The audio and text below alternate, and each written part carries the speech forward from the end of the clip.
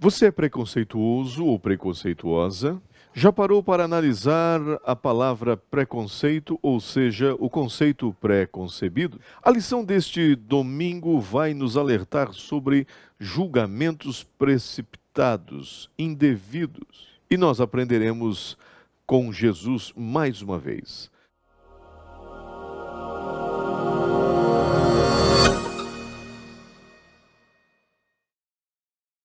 A paz do Senhor, eu sou o pastor Emílio Enclein e estamos aqui para mais uma pré-aula da nossa escola bíblica dominical.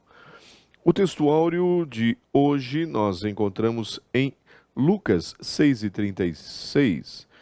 Sede, pois, misericordiosos, como também vosso Pai é misericordioso.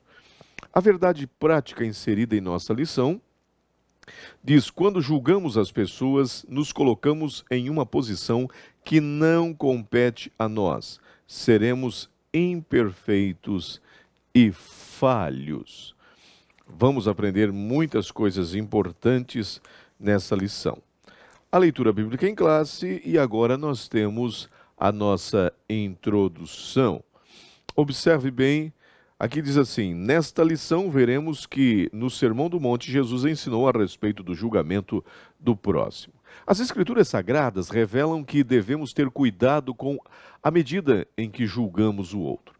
Nesta lição veremos que no Sermão do Monte Jesus está falando sobre o julgamento ao próximo, conforme já lemos. O mestre foi bem enfático ao declarar: não julgueis e vocês não serão julgados.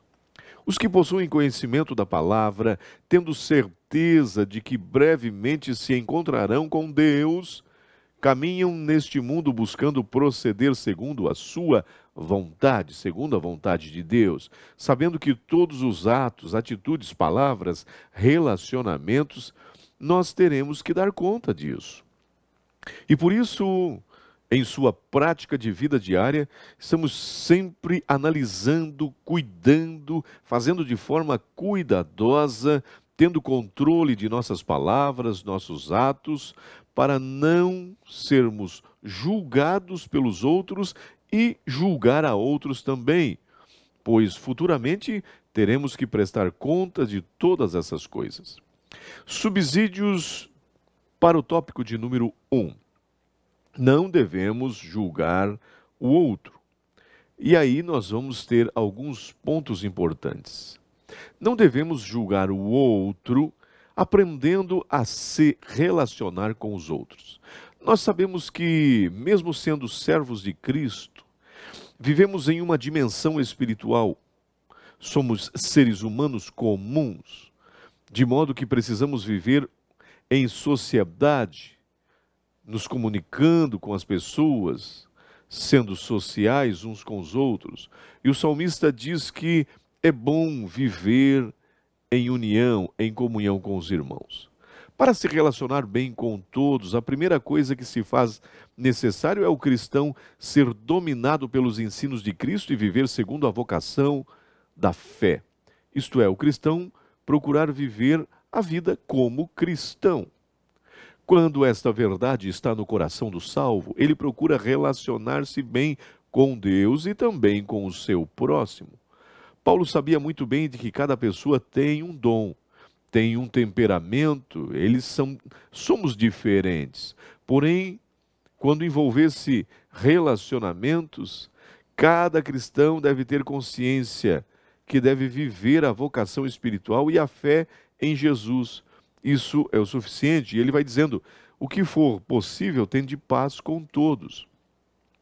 Vivendo a fé em Cristo, todo o corpo, isso é, toda a igreja, estará bem ajustado. Todo o trabalho a ser feito será realizado sem competitividade, sem nenhuma egoísmo, sem nenhuma discussão, sem nenhum conflito que seja desnecessário.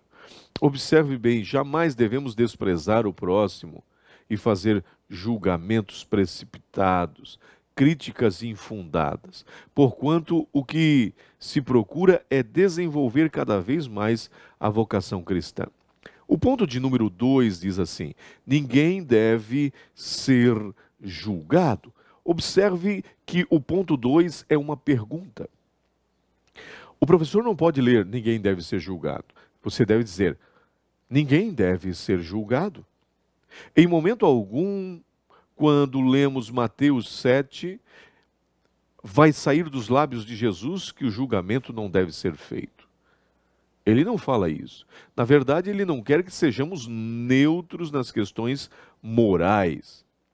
O que Cristo objetivava aqui, o objetivo de Cristo, era alertar quanto ao julgamento feito de um modo ríspido, duro, uma censura, além da própria justiça, além da justiça de Deus. O julgamento feito pelos escribas e pelos fariseus era muito duro, sem misericórdia, visava simplesmente apontar falhas e defeitos dos outros, além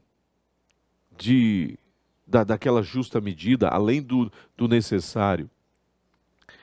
Faziam isso com toda a severidade, com dureza, com egoísmo pessoal, com maldade, com malícia, sem qualquer sentimento de amor, como bem foi ensinado por Jesus. Temos que ter esse cuidado também para não cair no mesmo erro. O ponto de número 3 diz o seguinte: o julgamento defendido por Jesus. Assim está escrito em João 7,24. Não julgueis segundo a aparência, e sim pela reta justiça. Os escribas e os fariseus se prendiam na lei para fazer seus julgamentos, mas faziam isso de modo totalmente pervertido, sem atentar realmente para o espírito da lei. Na verdade, suas tradições e ritos religiosos, os sistemas externos que eles praticavam, tudo isso levavam mais forte sentido do que o próprio sentido espiritual da lei. Eles olhavam mais para isso, mais para o rito.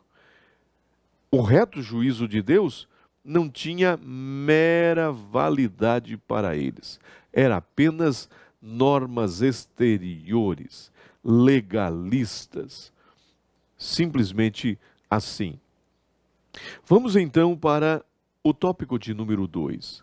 O tópico de número 2 diz o seguinte: devemos primeiramente olhar para nós mesmos, analisar a nós mesmos. Cuidado com os juízos exagerados sobre os outros. É o primeiro tópico, ou o primeiro ponto desse tópico. Pessoas que emitem juízos impensados e infundados a respeito de outros podem estar tentando justificar ou esconder seus próprios erros. Paulo nos aconselha sempre a examinarmos a nós mesmos para sabermos se estamos de fato vivendo a verdadeira fé. Ele ainda diz: examine-se, pois, o homem a si mesmo. Quando fazia alusão ao autoexame antes da Santa Ceia, ele tinha como objetivo livrar o participante de um juízo divino, caso não estivesse bem com a sua própria vida, consigo mesmo, com a vida correta.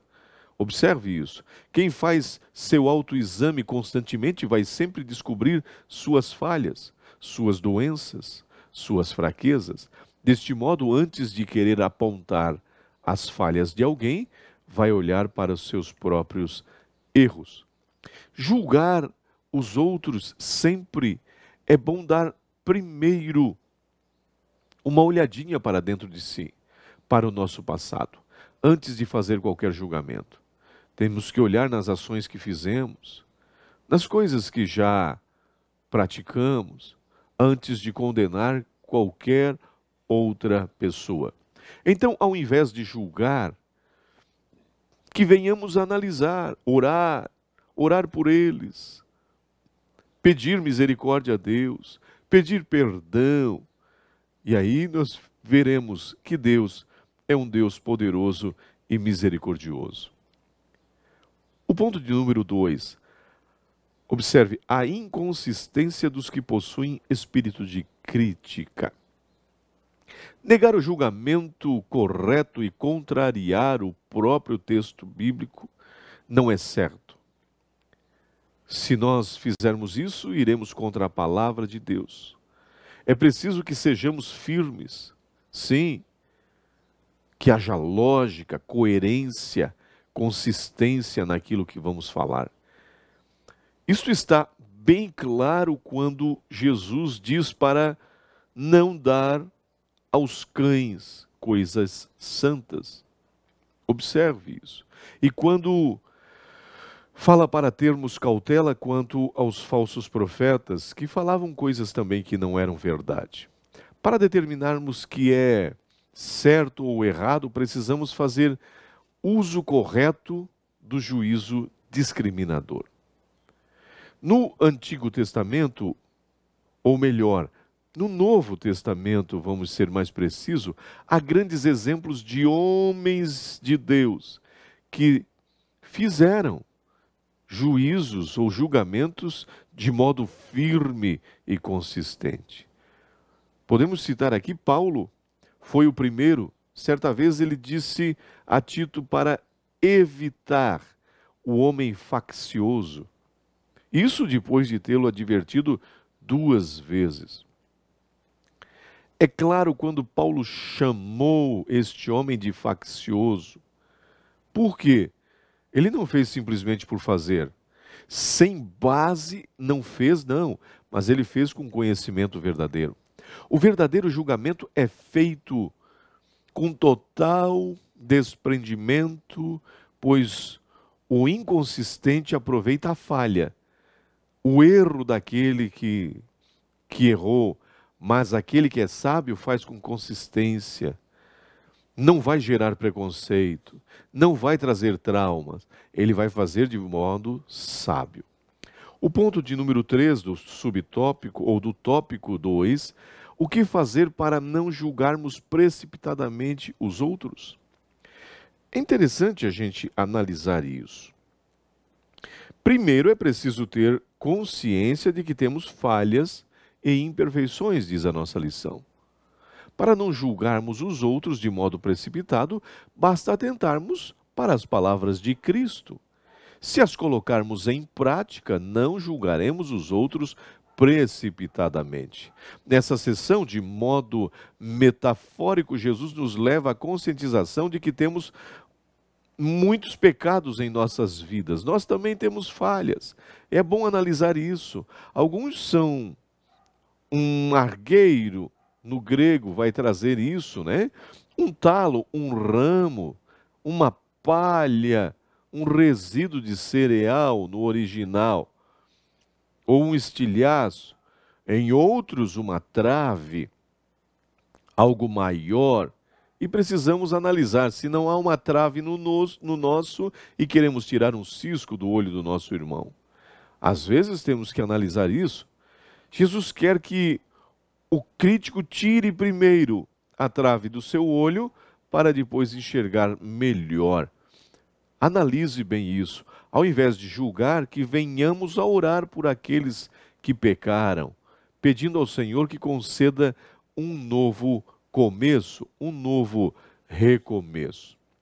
Vamos para os subsídios do tópico de número 3. Observe o que diz o tópico de número 3 da nossa lição. E se fôssemos julgados pela severidade de Deus? Deus é severo? A pergunta do primeiro ponto. Ele é severo? Agora nós vamos colocar isso de uma forma bem clara. O apóstolo Paulo diz que devemos considerar a bondade e a severidade do Senhor. Qual é a diferença entre sermos severos e Deus ser severo? A bondade de Deus é revelada por intermédio da salvação em Cristo Jesus. No que tange a sua severidade, ela é pregada para aqueles que pecam deliberadamente e não se arrependem em seus pecados. Devemos considerar, junto com a severidade de Deus, sempre a misericórdia que age junto. Com uma mão Deus é severo no que é necessário, com a outra mão Deus é misericordioso. Ele não nos jogará no chão. Ele jamais vai nos deixar caído. Aí nós vimos o ponto 2. Como Deus nos julga? É uma pergunta. Não precisamos recorrer às diversas e belíssimas definições sobre Deus e a sua justiça para entendermos o proceder de Deus no julgamento. Basta atentarmos para as palavras do apóstolo Paulo, que vai dizer: bem sabemos que o juízo de Deus é segundo a verdade, contra os que praticam coisas ruins ou tais coisas. O teólogo Champlin, seguindo a perspectiva paulina, esclarece que quanto ao julgamento, observe bem, segundo a verdade, Deus não julga o homem de acordo com as noções éticas dos homens. A verdade divina acerca da verdadeira moralidade é totalmente absoluta, exigindo sempre uma perfeição absoluta, longe daquilo que o homem faz. Somente na pessoa de Deus, como é evidente, pode ser encontrada essa perfeição absoluta. O ponto 3 e último de nossa lição diz o seguinte: o exemplo da justiça de Deus na vida de Davi. Davi foi um exemplo tremendo de Deus agindo em sua vida. Em 2 Samuel 12:10, encontramos o seguinte texto: agora, pois, não se apartará a espada jamais da tua casa, porquanto me desprezaste e tomaste a mulher de Urias, o heteu, para ser a tua mulher. Ao lermos esta passagem, podemos nos questionar se Deus estaria sendo severo demais com o rei Davi. Respondemos que não. Não, pastor, não, pois diante de 2 crimes que ele cometeu, adultério e homicídio, pela lei ele teria que ser morto. Deus não fez isso. Porém, como o Senhor não é injusto, mas julga conforme a verdade, não deixará a espada afastar-se da casa de Davi. O monarca sofreria as consequências do que ele fez. Frente a tudo o que o rei Davi fez, sua sentença era a morte, mas ele se arrependeu de coração e Deus o perdoou. Deve-se entender que Deus trata o pecado como pecado, e quem comete pagará pelo erro. Sim, sem exceção. Quando alguém peca, logo de imediato fica separado da comunhão com Deus. Mas se volta e se arrepende, o amor sincero de Deus o traz de volta e perdoa, assim como fez com Davi. Mesmo assim, o pecado terá as suas consequências. Concluindo a nossa lição, observe uma coisa: não devemos agir como os homens injustos, mas devemos seguir as recomendações do Mestre para não julgar precipitadamente o próximo. Não devemos tomar a posição de juiz contra ninguém, e muito menos julgar uma pessoa apenas por sua aparência exterior. Quando formos fazer algum tipo de avaliação ou julgamento a respeito das atitudes de alguém, devemos fazer de modo criterioso, sensato, lúcido, evitando qualquer precipitação, qualquer julgamento indevido. Vamos analisar bem isso. Eu agradeço a Deus por essa oportunidade. Pastor Emílio se despede e até a próxima lição.